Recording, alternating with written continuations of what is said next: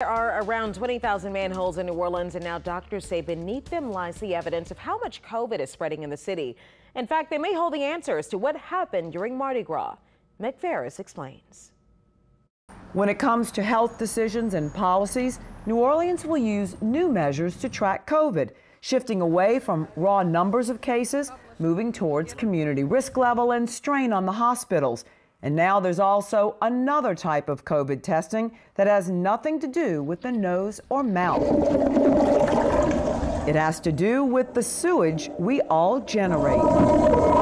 Tulane University and LSU both have done it on their campuses, and those have been really interesting. It's a really useful tool for a college, especially if you can sample every dorm. Then you can figure out which dorm is starting to go up. You can test that whole dorm, and you can stop it from spreading. When you saw a trend at a certain dorm, people could isolate sooner, and would that slow the spread down? Yes, it made a huge difference in controlling the outbreaks. You see, genetic material from the virus that causes COVID is in your body and, well, excreted a couple of days before you feel sick with respiratory symptoms.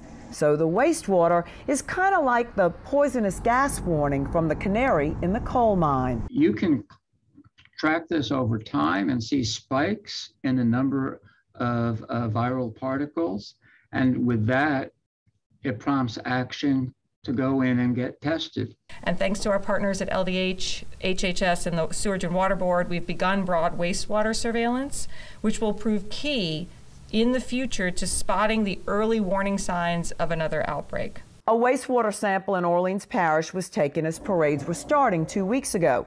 The second, the next Tuesday, and counts went down. Now, those numbers aren't a perfect prediction since infected people each shed different volumes of virus particles.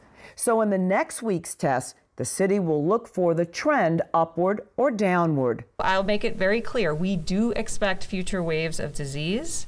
The focus is now shifting to managing outbreaks while preserving healthcare capacity.